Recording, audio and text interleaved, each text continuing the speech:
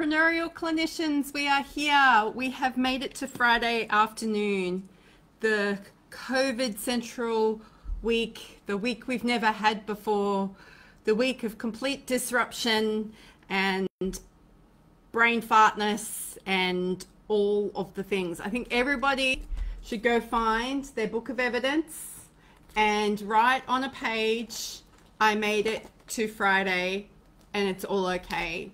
So I really do think that for all of us, regardless of how you're feeling right now, we got through because together we're going to be better. Hasn't it been these? Oh, by the way, I'll put the link if you want to purchase one of these, because now would be a really good time to be reflecting on this stuff while your emotions are really heightened. The week has just been a bit crazy. I think crazy is the word I have heard a lot. As more and more people are picking up the phone, more and more people wanting to connect, more and more people asking how I'm going and what I'm doing about this whole situation. It's kind of, instead of saying I'm tired or it's busy or it's like the week's been crazy, the week's been crazy. And you're right, the week has been crazy.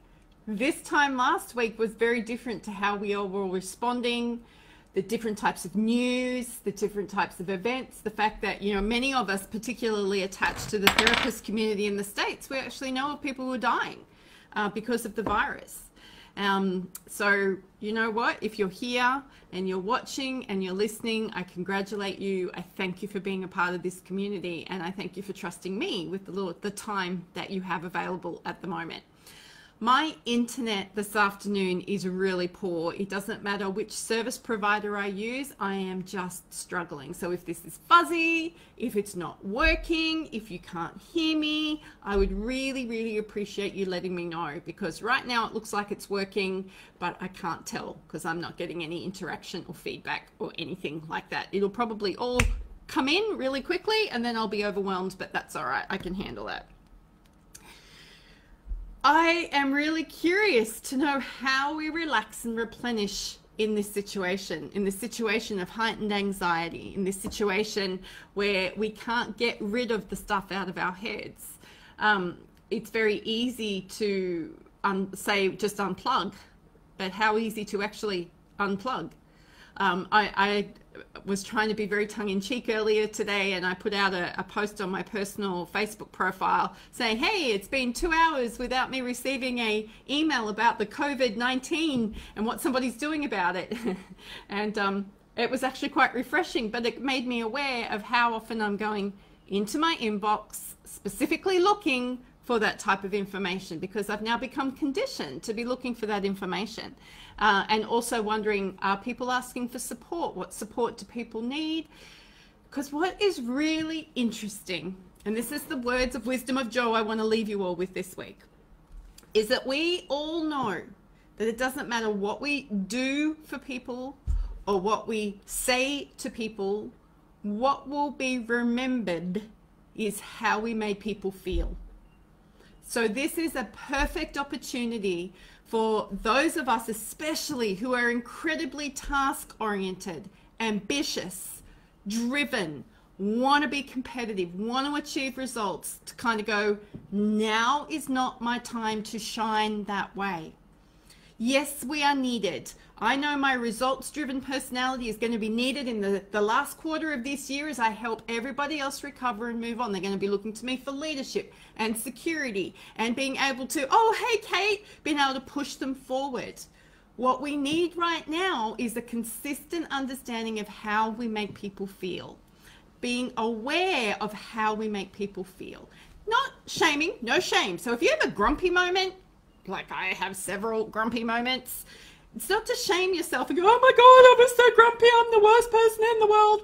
Or in my case, oh my God, I just yelled at John again about something that's completely inconsequential. Awesome, he's gonna leave me, I'll be humiliated, and the humiliation is gonna be so bad I will die of shame and embarrassment.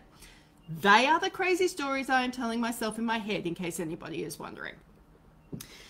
It is time for us to just step up with the self-compassion and the compassion with others so that we can help them understand that we're all just doing this together.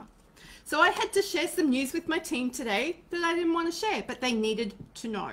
Now, my biggest, most single worry about it was I'm going to add to their emotional load. I'm going to add to their emotional load. Oh my God, I'm going to add to their emotional load.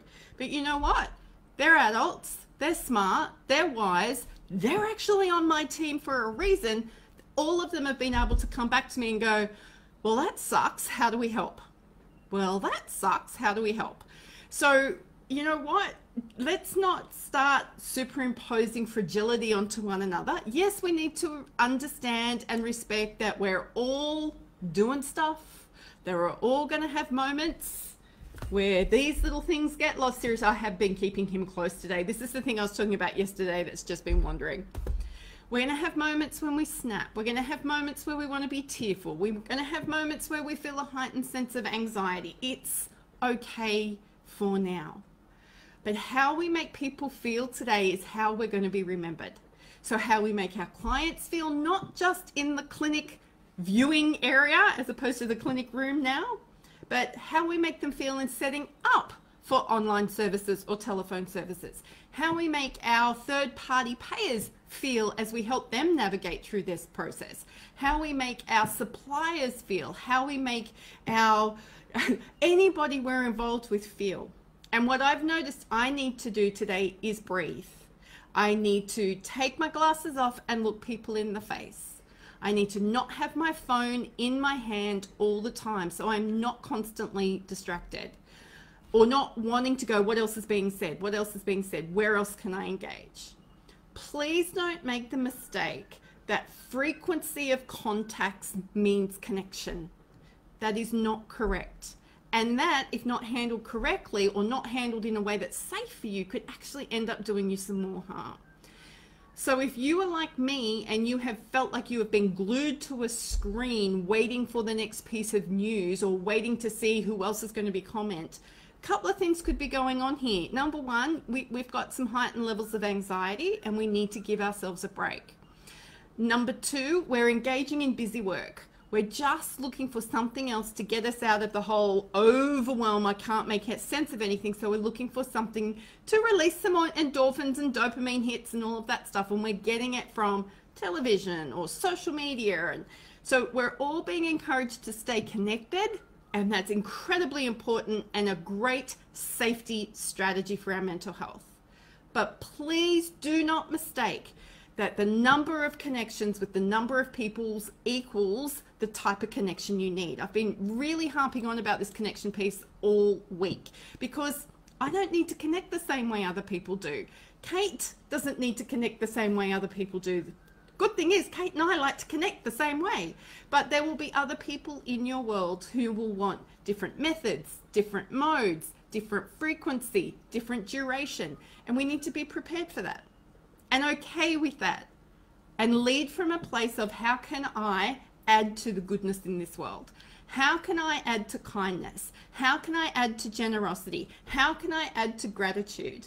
I've got an amazing circle of people around me, my AYP ladies, and I've just watched this week as we've been talking a lot how we've gone from, oh my God, crisis, crisis, crisis, freak out, lots of humor right now to, I really want us to focus on this, and I want us to focus on this, and I can see this good coming out of it, and I can see that good coming out of it. That's happening in the space of 4 or 5 days. So again, like I said yesterday, is it any wonder we are tired? So my takeaway message today, because I'm nearly done, is nobody's going to remember what you said, nobody's going to remember what you did, but they're all going to remember how you made them feel. And that is going to be the sticking point for us picking up or going forward and rebuilding after this crisis period is over. And it doesn't mean that we all have to be down and dirty and ugly and horrible at the moment. So I am looking forward to a yoga class tomorrow, a yoga class on Sunday. I'm going to have to start disciplining myself with just 10 minutes without my phone in my hand because I know that's where I got to start from. If I can go with 10 minutes, then the next time I might be able to go with 15 minutes. But I know I can't put it away for a whole day. That my anxiety would be so high if I did that at the moment. Ah, wow. again, super proud of all of us for getting through this. I've actually written in this 3 times this week because there's some things that have happened this week and things that I've been really personally proud of. I'm not quite ready to share yet because I'm still working through them, and I've got some other stuff that I need to deal with outside of my work, because who we are is so much more important than what we do. And I think I'll leave it there. Wishing you all a fantastic end of the week. Know you are loved. Know that you are important. Know that you are significant. Know that you matter. And I was deadly serious about that content that I put out today. If you need support and help, you reach out. I'm here. Possibly not in the same time zone, but let me be a source of somewhere I can refer you and help you get connected, because I don't want anybody coming through this who didn't reach out, or I didn't at least extend this invitation to. I need to know that I've done everything possible to make the world a better place during this situation. So I'm heading into my weekend. I am redefining what replenishing looks like for me, because right now it needs some redefining or rediscovery. But I'm looking forward to coming back next week. Possibly not quite so energetic because my fatigue is going to roll over. But you know what? I am still looking forward to coming back. I'm still looking forward to being able to connect. I'm still looking forward to being able to share with everybody. So until then, go be your awesome self.